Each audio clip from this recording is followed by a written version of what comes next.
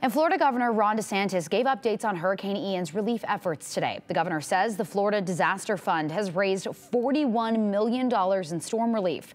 Desantis says after more than 2,500 rescues, the efforts will continue, but parts of the state are starting to bounce back.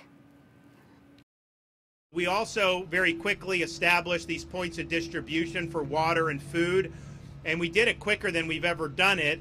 The good news is we do have 8 of those remaining. 6 are in Lee County. Most of the pods that were initially set up have basically been asked to close by the counties because there hasn't been as big of a need many days after the storm, which is good news. That's because the stores are open, things are starting to bounce back. The governor also noted internet hotspot devices are helping recover the state's impacted areas.